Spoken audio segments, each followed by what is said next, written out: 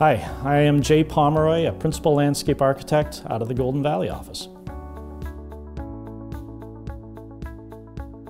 Fun fact, synthetic turf is made out of grass fibers, polyethylene, but more importantly, the infill is made out of millions of rubber tires that are ground up into little granules. Makes it a wonderful spot to play football on, soccer on, lacrosse on. What are some ways sports facilities are becoming more environmentally sustainable? Crunch time, crunch time.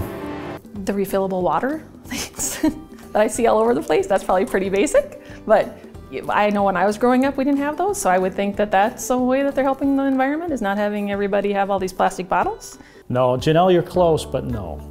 Environmentally sustainable on the synthetic turf front. Initial construction, they're taking, again, millions of tires off the roadway, out of landfills. Once the field has lived its life, that's really where the sustainability is going to start to change over even the next few years. There's a real push by some of the turf companies to go to zero waste. What are the current influences in multi-purpose field design?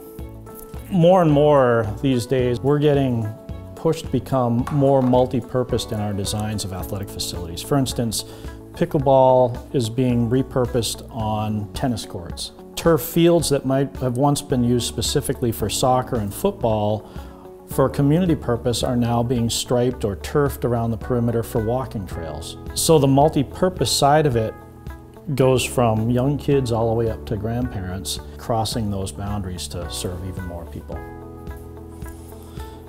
How have you seen school design change due to the increase in hybrid learning? Yeah, recently, again, whether it's COVID-based or directly, we are seeing a real push to increase the student drop-off, parent queuing lanes, and taking away from the bus corrals. That may very well change kind of job security.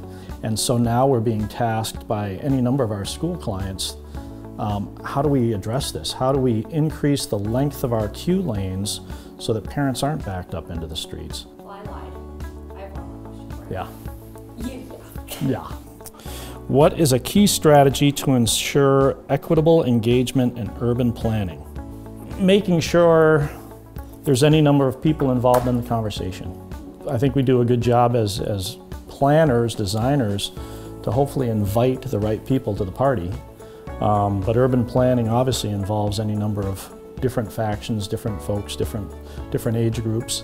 And so hoping to get that cross-section equitable engagement from those people that are in essence going to be using those facilities.